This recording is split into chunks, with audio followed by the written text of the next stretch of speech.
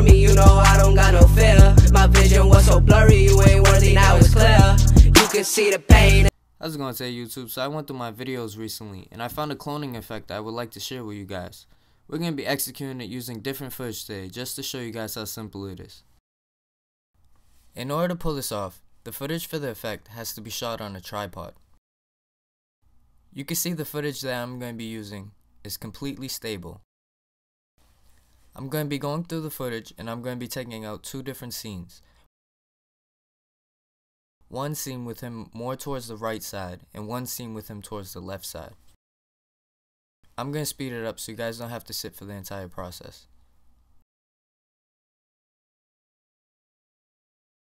After placing the second clip into the timeline, you're just going to want to click on the first clip and lift it from the storyline if you haven't already.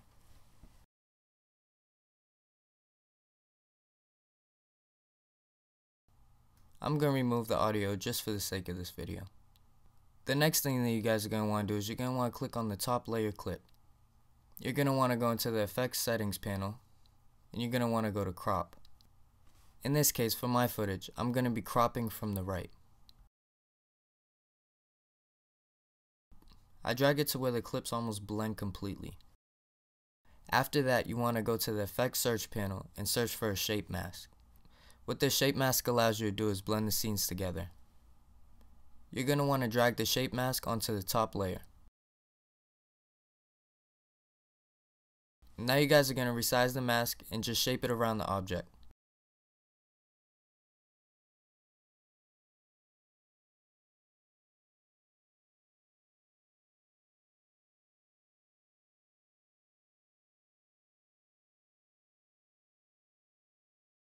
Next thing you guys are going to want to do is just bring the feather up.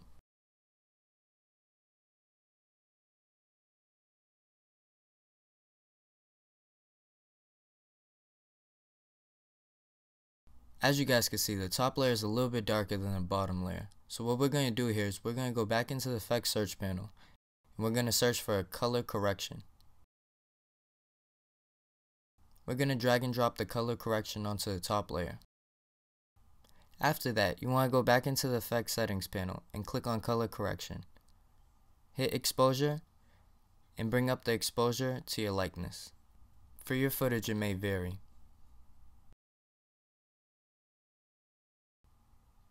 And here's the final project.